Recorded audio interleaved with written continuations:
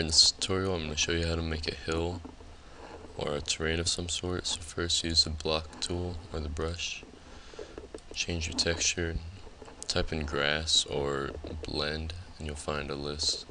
You want to choose one that has a fading look to it. Just select one. Go ahead, draw it out wherever you want. Create the object.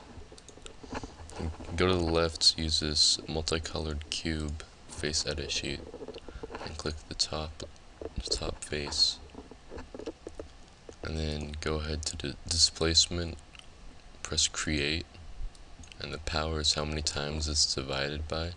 I'm going to do 4, so it looks smoother. And then go ahead to paint geometry,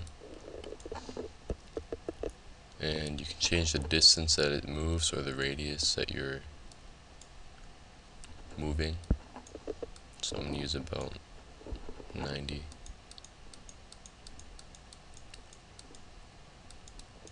Just go ahead, paint something, whatever you want. If you want to lower it, you can right click and it'll push it back down.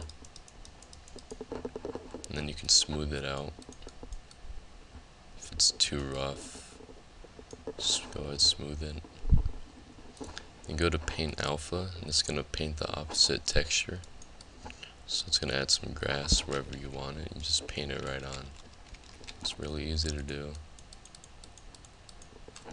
Wherever you want grass, if you want like a patch of it. Blend it in, make it look realistic. And that's all you have to do. Right there you have your own terrain, your own hill. Really helps maps look good.